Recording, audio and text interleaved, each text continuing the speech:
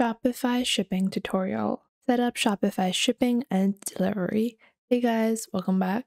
In this video, I will show you how you can get started with setting up your shipping and delivery settings on Shopify because sometimes it can feel super complicated to set up shipping and you don't know exactly what you're shipping and whether or not your drop shipping products are included, and all that can be a little difficult. So let's break it down and let's get into it. Now, the first thing you have to do is log on to your Shopify store. Once you're logged on to your Shopify store, you're going to go into settings on the bottom left. Once you go on to settings on the bottom left, you will see a panel on the left side, and over here you have the option of shipping and delivery. So in shipping and delivery, you're going to find all of the settings for your particular items, and you're just going to get started with editing these. Now we're going to break it down step by step. So let's break it down. Now, the first thing you will see on the top section in your shipping and delivery tab is your shipping section. Now, in this section, you're going to choose where your products are going to be shipped at.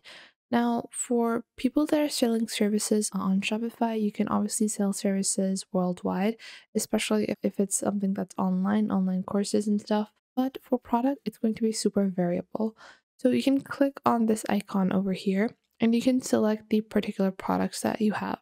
Then you can set up your shipping zones. So first off, we have a domestic shipping zone. Then you have an international shipping zone. Let's say I'm going to start from scratch and I'll show you guys how you can set these up. So the first thing you're going to do is click on create zone, and then you're going to choose your countries. Now, let's say that I want to search for countries. Let's say I want to sell my products in Canada. I can go on ahead and add a particular zone, such as the international zone like this. And I can go into the market section over here, and you will see that in your market section, you can click on add market, and then you can search for all countries that you want to potentially integrate into your market. So let's say I want to integrate Europe, North America, Oceania, and I will click on add market. So let's say that this market is called all markets. And usually it's super easy for you to get started with building these kinds of markets because you can add all of the markets that you could potentially ship to. And then in the shipping section, you can only include the markets that you are actually shipping to. So people are setting up their account and they're like, oh, maybe they ship to you. If there's no shipping option, they would automatically know that, okay, this product is not being shipped currently. So you will see we have our international zone as well. And I can delete this particular zone, and we can see that there are multiple different countries that are covered in our zone. But what I'm going to do is I'm going to click on create zone. Now, you can create zones based on even closeness to your city, present in one region. You can create a zone that's present in the, same country, but it's a different region. So let's say I want to add Canada or all market. Obviously, you can select whichever country you want. So let's say I want to take the all market section, and from here, I want to maybe include China. And then all the Chinese provinces would be added in one section. And then let's say maybe I don't ship to certain regions in China. I could just simply unselect those and then click on done over here. Now I can set up a custom rate for China. This is going to be how you set up rates because your rates would be variable.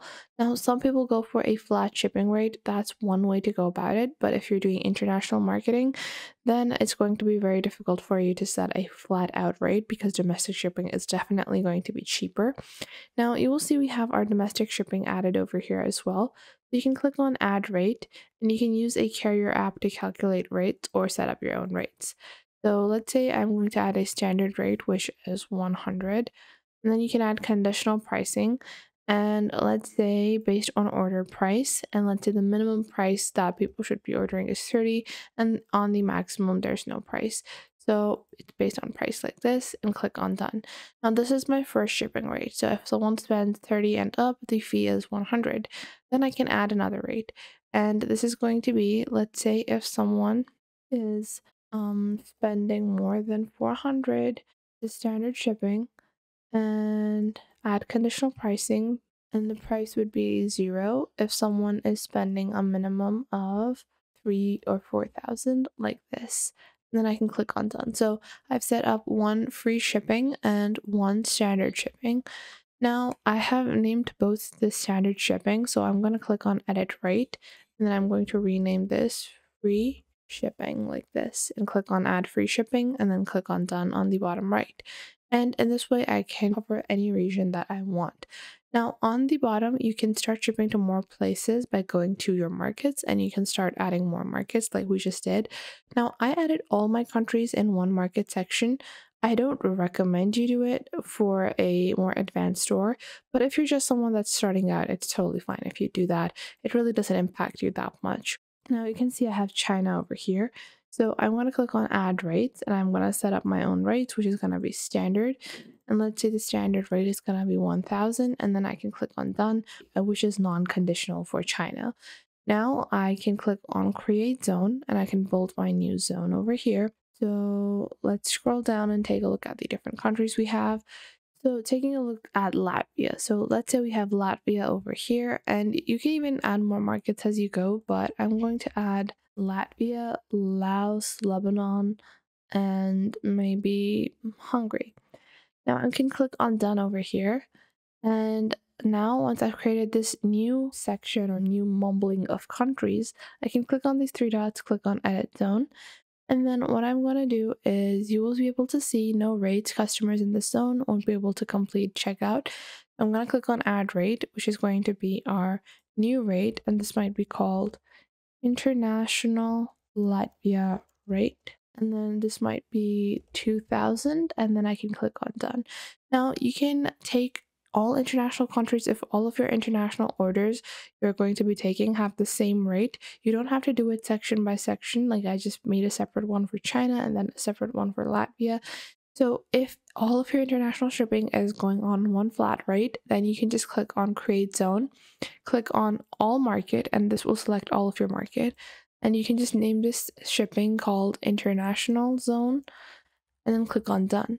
Once you do that, you can click on add rate, and you can add the rate name based on price, and then the minimum price. Let's say we charge 1000 for all of our international shipping, and then if you scroll down you have a minimum price. Let's say I don't take any international orders below the price of 7000, and that's the basic shipping that we have. So we're going to click on done over here, and in this way you can set up your shipping and delivery. Now with your delivery, it's going to be very variable depending on what kind of products they are and what kind of shipping providers are available in your particular market. You can go into your shipping settings as well to get started with further shipping information and how you're going to deliver your items. Obviously, delivery is going to be a very important section. So if we go back into shipping and delivery, and we scroll down over here, we have expected delivery dates. We're going to turn this on if you want. Then after that, you have order routing, so automatically route orders to fulfillment. Then you have your local delivery. Now, if you want to deliver orders directly, you can click on this icon. This location offers delivery, and you can set a delivery radius where you can send parcels out from your warehouse or from your point of sale system. Now, after that, you also have local pickup options, and then you have saved packages. Now, you can add a package to show accurate shipping rates at checkout, and usually they will just use a basic shipping calculator to actually calculate the rates for shipping. Now, after that, you also have packing slips, so you can list items printed out and included in your shipment, and you can add custom order fulfillment as well, so you can get started with packing orders and delivering them to your customers. Now, you can also click on the Shopify App Store for you to be able to further customize your delivery and shipping sections. So I hope you guys found this video helpful. If you did, make sure to leave a like and subscribe to our YouTube channel. And if you have any questions or queries, leave those in the comment box down below. I would love to help you guys out.